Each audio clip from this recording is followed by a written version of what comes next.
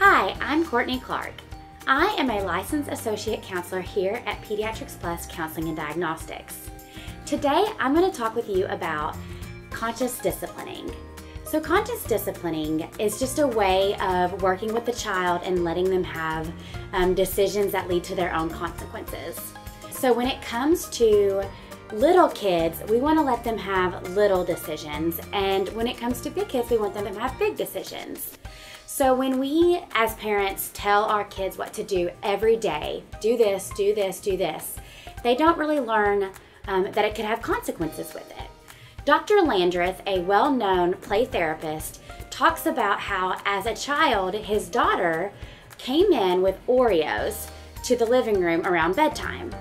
She brought in the entire pack and she was holding them and hugging them.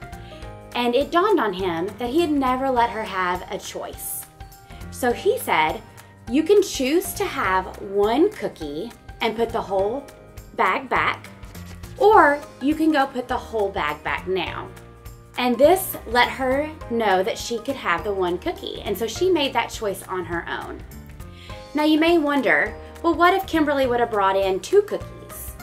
Well, instead of saying, okay, you can have the 2 cookies, as a parent, you can stick to those 2 choices that you gave. You can say, you can have that 1 cookie, or you can go put the 2 cookies back and not have any at all. So this can be used in any area. It can be used with cleaning their room, with playing video games. You can say things, you can choose to play for 5 minutes right now, or you can choose to not play.